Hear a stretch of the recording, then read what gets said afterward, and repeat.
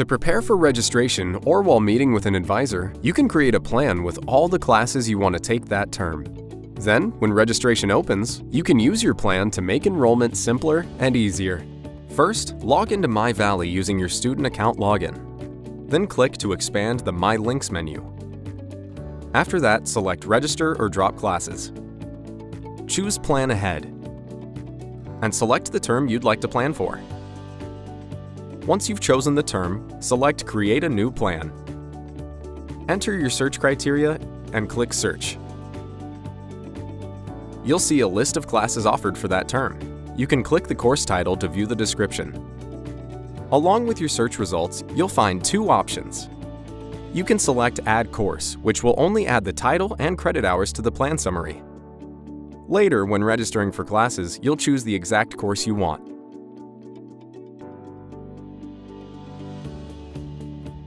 You may also select View Sections. This will show you the full details of each class, including the format and when the class meets. You can add notes to a specific course or to the whole plan. You can also make up to 5 different plans as you prepare for the next semester. When you've added the courses you want to your plan, remember to save it and name it. You can access saved plans by choosing Select a Plan. You can return and edit the plan whenever you want. Remember that creating a plan does not register you for classes, and it doesn't save a seat for you in those classes. You will have to return to register for classes.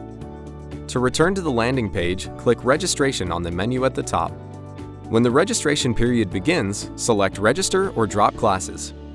Choose the correct term. Click Plans to see the plans you've saved previously. Then click Add All to your chosen plan to add any courses you've selected to the summary area. Submit to register those classes and ensure a seat is saved for you.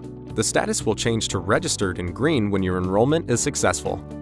Return to the Plan panel to finish selecting any other classes. You do not have to register for all the courses you added to your plan at this time.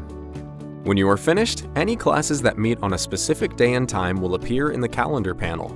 You can also select Schedule Details to view more information. Please watch the other how-to videos to learn about registering, dropping, and waitlisting classes for more helpful tips.